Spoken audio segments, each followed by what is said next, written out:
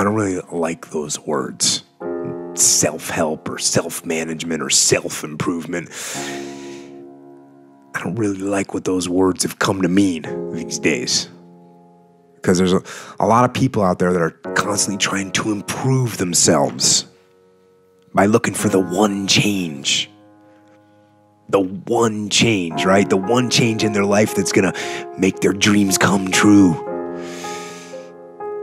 I'm no guru. And I definitely don't claim to be. I'm just a man.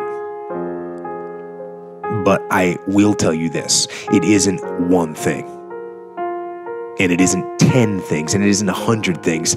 It isn't a quick path, and there are no shortcuts. Meditation won't get you there, and neither will a miracle drug or an organic supplement or some superfood. Getting better isn't a hack or a trick or a one change that you need to make. Getting better is a campaign. It's a campaign. It's a daily, a weekly, it's an hourly fight.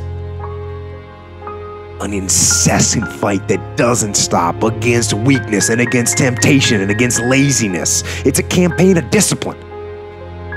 It's a campaign of hard work and dedication. It's waking up early and going to bed late and grinding out every second in between.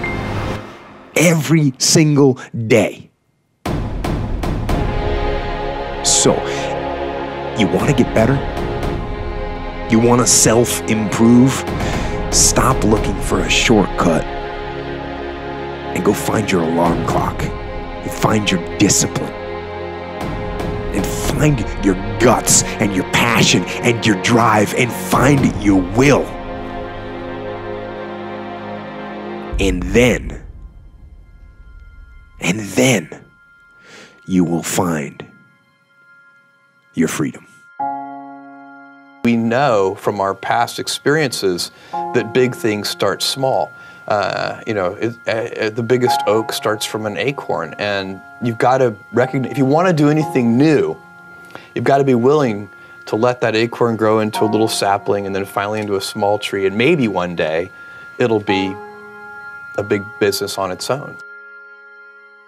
Basically, you can't skip steps. You have to put one foot in front of the other. Things take time. There are no shortcuts, but you want to do those steps with passion and ferocity. Those days when I'm tired or worn out or just basically sick of the grind. Well, what do I do on those days? I go anyways. I get it done, even if I'm just going through the motions. I go through the motions. I don't really want to work out. I work out. I really don't want to hammer on a project. I hammer on the project. Don't really want to get up and get out of bed. Yeah, I get up and get out of bed. Now, these could be signals that you need some time off. And those signals might be right. They could be correct. But don't take today off. Not today. Wait until tomorrow. Don't give in to the immediate gratification that is whispering in your ear. Shut that down. Do not listen to that little voice. Instead, go through the motions. Lift the weights, sprint the hill, work on the project, get out of bed. Now, as an overall rule, I do not like procrastination. You need to get things done. But if you are going to rest, that is one thing that you should procrastinate on. That's the one thing I want you to put off until tomorrow. And if, when tomorrow comes, you still feel like you need to rest or you need to take a break, then okay. Take it. But the chances are you won't.